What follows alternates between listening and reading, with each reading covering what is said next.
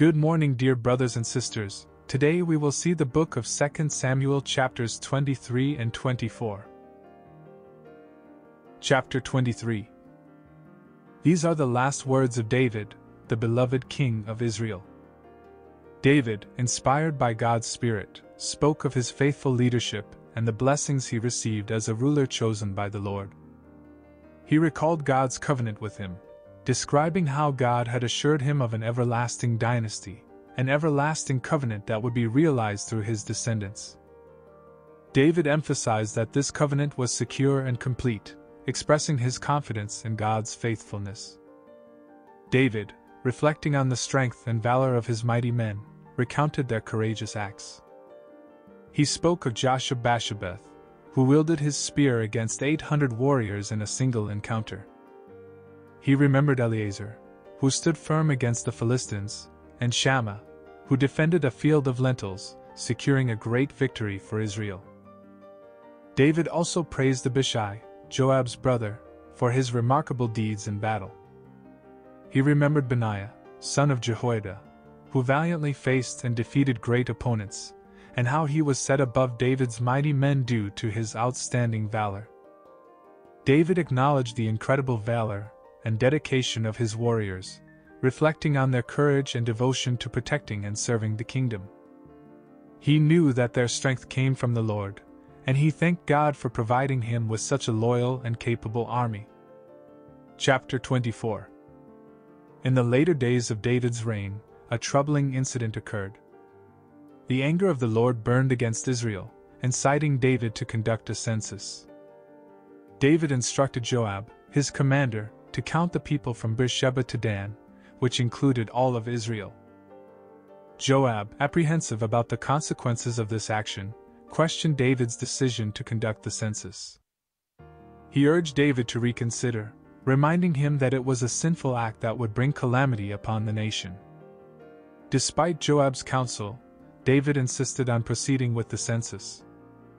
The process took 9 months and 20 days to complete, revealing that there were 800,000 men capable of bearing arms in Israel, and 500,000 in Judah.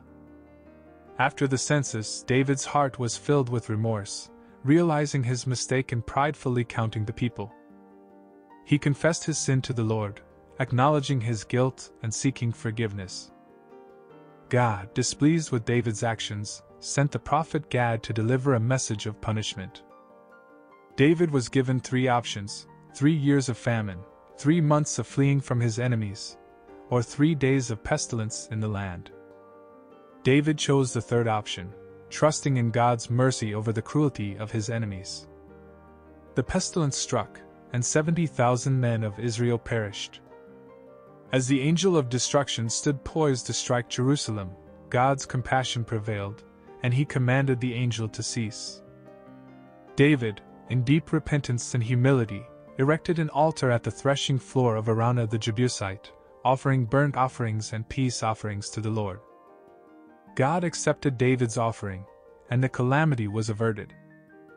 David built an altar on that very site, marking it as a place of worship.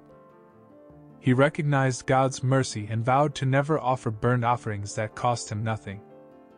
These chapters reflect the concluding moments of David's reign, highlighting his reflections on his kingship and the challenges he faced. From the valor of his mighty men to the consequences of a prideful act, David's story is one of faith, repentance, and a deep understanding of God's sovereignty. Let us pray. Heavenly Father, we come before you with humble hearts, seeking to understand the lessons within 2 Samuel chapters 23 and 24. We recognize the wisdom and spiritual insights woven into the narrative of David's final words and the trials he faced towards the end of his reign. Lord, we thank you for the wisdom and strength you granted David, enabling him to lead and inspire his mighty men. As we reflect on their courageous deeds, we are reminded of the power that comes from faith in you. Strengthen us in our faith, that we too may rise above challenges and act with valor and dedication. We acknowledge, O God, the perilous consequences of pride and disobedience, as seen in the account of David's ill-fated census. Help us learn from David's mistake, to remain steadfast in humility and obedience to your will. May we always turn to you in repentance when we err, seeking your mercy and forgiveness. Lord, like David, we lift our nation and its leaders before you. Guide them in making decisions that honor you and prioritize the welfare of the people. We pray for wisdom, discernment, and humility in leadership, that our nations may be led in a manner that aligns with your righteous ways.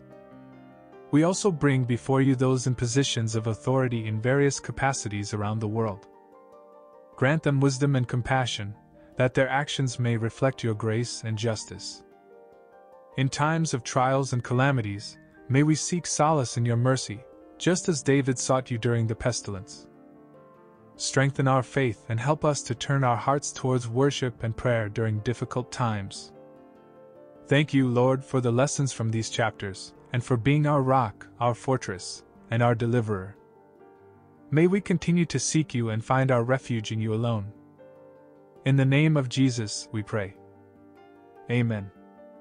Dear brothers and sisters, we will continue with the next chapters of 2 Samuel in the next video. Thank you, God bless you.